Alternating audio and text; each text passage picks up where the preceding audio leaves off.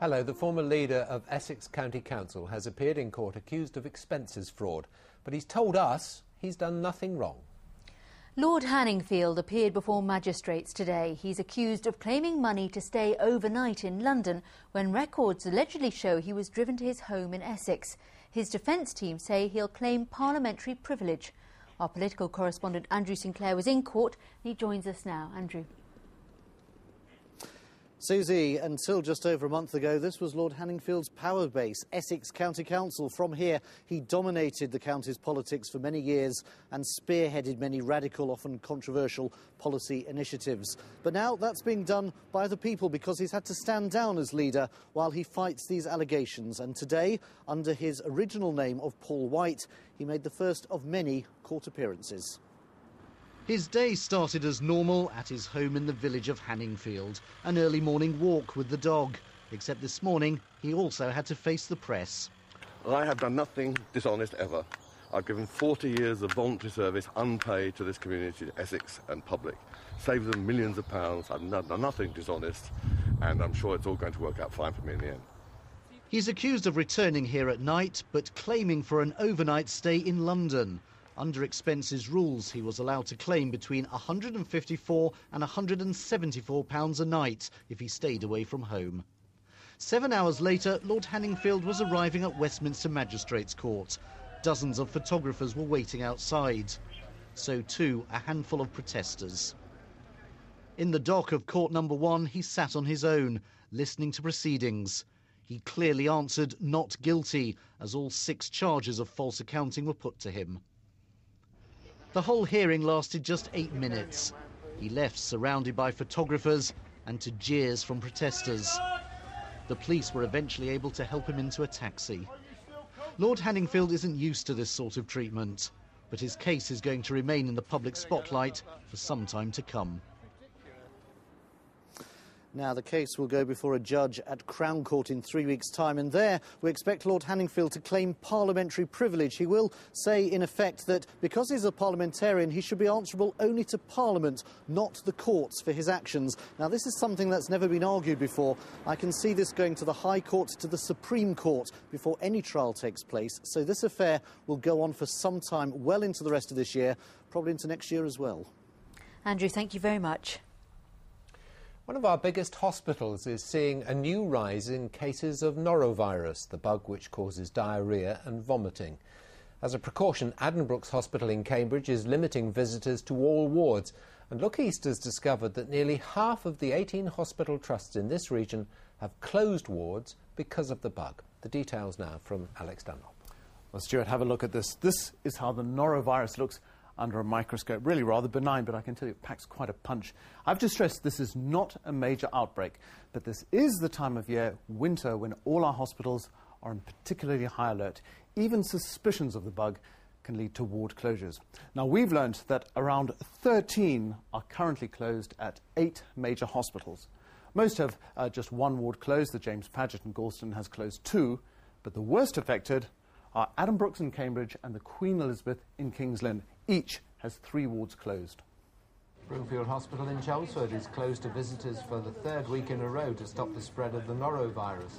Visiting times at Addenbrooke Hospital in Cambridge have been cut after an outbreak of norovirus, the winter... Highly contagious and widely feared. At the Queen Elizabeth Hospital in King's Lynn, 3 wards are closed to new patients, but all wards are closed to visitors. Georgina and Kenneth Griffiths' son was on one of the affected wards this week. It meant they couldn't visit him. They say the hospital has poor hygiene and poor communication. If they made public aware of the issues in the hospital, instead of keeping it a secret society, the public could actually help and aid the hospital if the problem is cleanliness. An independent inspection of the Queen Elizabeth in December highlighted shortcomings. The Trust, it said, breached the regulation to protect patients, workers and others from the risk of acquiring a healthcare-associated infection. Hi Liz, this is the norovirus. This is where the hospital tests for norovirus. It says it acted immediately on the report's recommendations. 45 patients have tested positive for the virus within the last 3 weeks. We've got quite an elderly community. Families work very closely together, so it spreads around families, children, grandparents. They then get admitted to the hospital, and that clearly affects the amount of patients coming in with the virus, or with relatives coming in with the virus that are visiting. Now, norovirus is really pretty horrible. It causes sickness and diarrhoea, and it can be pretty serious for the very young or the elderly. It usually lasts between 12 hours and 3 days, and it's extremely contagious, as I say, especially easily passed on in places like schools, offices and hospitals. Now, 15 months ago, in January last year, the Health Protection Agency set up an internet database where trusts could go online and enter real-time information on outbreaks in their hospitals. But Look East has learned that only these 11 hospitals feed that information into the reporting scheme. Have a look at these. These ones have not opted in, and some say they don't intend to. So exactly how useful is the scheme? It's very useful. It's an epidemiological tool used nationally to track outbreaks, to see what norovirus is doing across the country. It's becoming increasingly useful as more and more trusts join in. So I think in a few years' time, I'm hoping that all of the trusts will have joined in. Well, we'll see how that rolls out. The good news is that spring is just around the corner, but the advice is if you have symptoms of norovirus, don't go to your hospital or local surgery. You could spread the infection. Instead, call your GP or ring NHS Direct on 0845 4647. Stuart. Alex, thank you very much. Well, still to come in Look East, the sound of the stars. We'll find out the news from schools across the region and the old name back on the Formula One grid.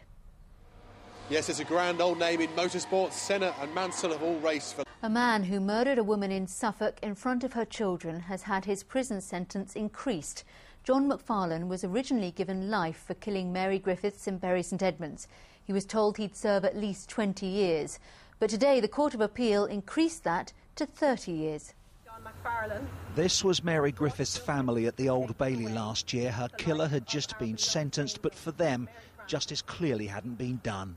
We stand here with heavy hearts, praying that John McFarlane will never be able to walk the streets again. However, the punishment which was bestowed upon him today was not harsh or severe enough. Today, 3 appeal court judges agreed, saying the original sentence hadn't reflected the aggravating features. John McFarlane, they said, had been guilty of what was a deliberate execution. He'd been besotted with Mary Griffiths and killed her with a bolt gun used to stun animals. She'd been at home in Bury with her 3 children when he smashed his way in. They said the judges would be permanently scarred by the memory. It was a very significant increase. But the reason we sought the referral to the Attorney-General was that we felt the original sentence was unduly lenient. I think today's sentence reflects that. In a statement this afternoon, the family said, "We feel strongly that justice was not fully served last November.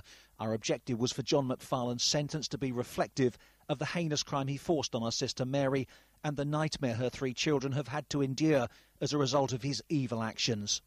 Mary Griffiths had called police hours before she died. She was worried about McFarlane. An investigation into how that call was handled is still underway. Kevin Birch, BBC Look East, in Suffolk.